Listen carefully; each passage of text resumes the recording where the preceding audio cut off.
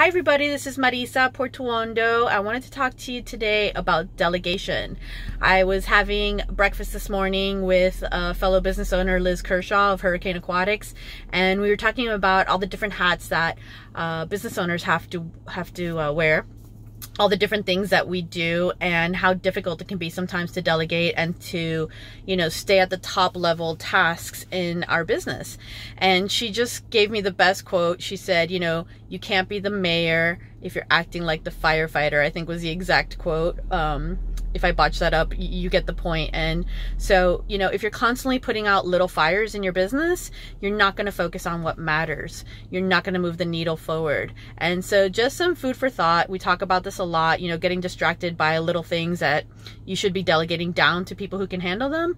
I challenge you this week to really focus on the things that move the needle and let go and let others take care of what they are competent enough to take care of.